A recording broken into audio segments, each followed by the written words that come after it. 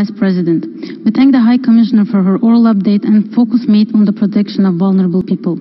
However, significant challenges remain, and scaled-up efforts on part of international community are required to address the human rights of vulnerable groups, including displaced persons, and their inalienable right to return.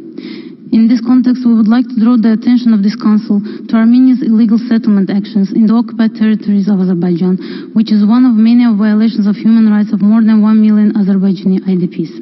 Since the outset of the conflict, Armenia has been using every opportunity to illegally settle ethnic Armenians in the occupied territories of Azerbaijan.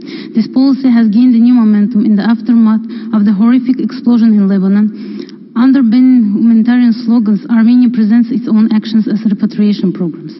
However, in reality, while countries including Azerbaijan standing with the people of Lebanon are offering humanitarian assistance to surmount the devastating impact of the explosion, Armenia turning this strategy into opportunity and misusing these people for its own political purposes illegally transfers them to the occupied territories of Azerbaijan.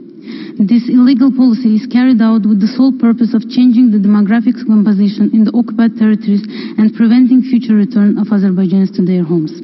These acts, which breach peremptory norms of international law and constitute a serious war crime, must be halted immediately and urgently addressed by the international community. I thank you.